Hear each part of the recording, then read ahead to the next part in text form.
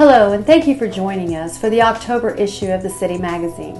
The City Magazine chronicles the best of everything El Paso has to offer, with an eminent focus on the ideas, culture, and lifestyle of El Pasoans.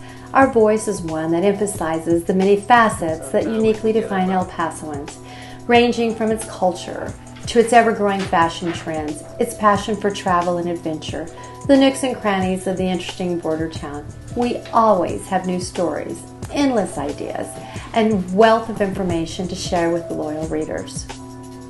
When you receive the magazine this month, autumn is arriving. It's El Paso's best season, and October its best month. To kick off the season, one could not live in El Paso and understand the culture without discussing the Day of the Dead. I'm a collector of the motif. Katrina dolls are my favorites. The article titled "The 6 Most Misunderstood Things About the Day of the Dead," written by Will Doherty, so clearly explains the history of the celebration, a holiday that honors the dead by remembering and celebrating life. Form your own opinion, and when you read the editorial, you will at best become a celebrator, and at worst, you'll have a small education on clearly understanding its meaning.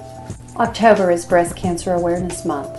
One must live under a rock if you're not aware of Angelina Jolie's choice of preventative care by choosing to remove her breasts.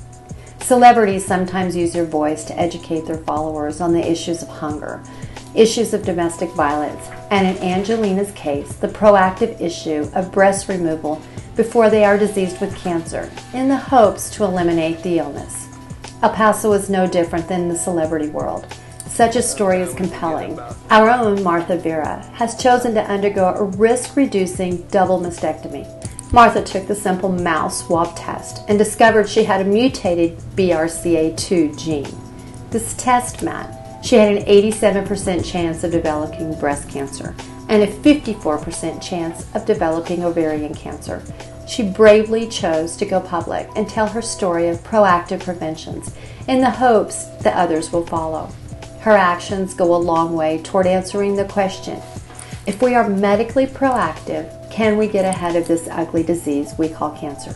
For this issue, we caught up with El Paso's 53rd Mayor, Oscar Leeser. Always cordial, Mayor Leeser welcomed our staff along with his wife, Lisa, who attended the photo shoot, helping us to capture his personality. He smiled and greeted her with a kiss, which instantly softened the mood of our team. You have to understand the pressure we feel when we're granted a photo shoot with the leader of our great city. His mere title instantly demands respect and honor from each of us that sometimes is connected with a bit of nerves, so we welcomed Lisa's presence.